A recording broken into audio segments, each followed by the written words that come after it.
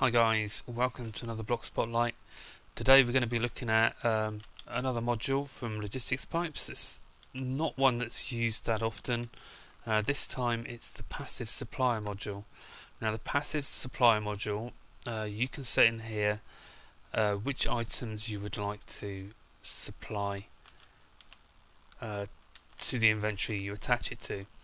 Now, the difference between this and a regular supply module is that this will only passively request items on the network, so it will only accept items that are being harvested or entered into the network through other means. It won't pull from your storage for you.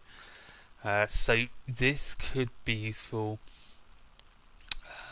For instance, if you wanted to automatically extract any resin that enters your network, you could have this sent to an extractor to do that for you, to turn into rubber, or you could have your sugar cane automatically turned into paper and then books, any kind of thing like that. This will do the job for you.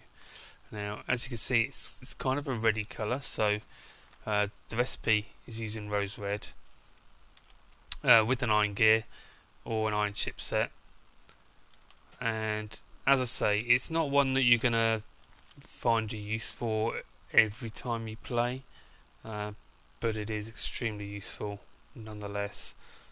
It has a role to fill and it does it quite well, so if you do want to have stuff being automatically processed as they're being harvested or collected, then this is the module for you. There are other ways of doing what this module does, and I tend to use the other methods because of the way I set my system up, which you will see very shortly. Other than that, if you have any questions, please let me know in the comments below.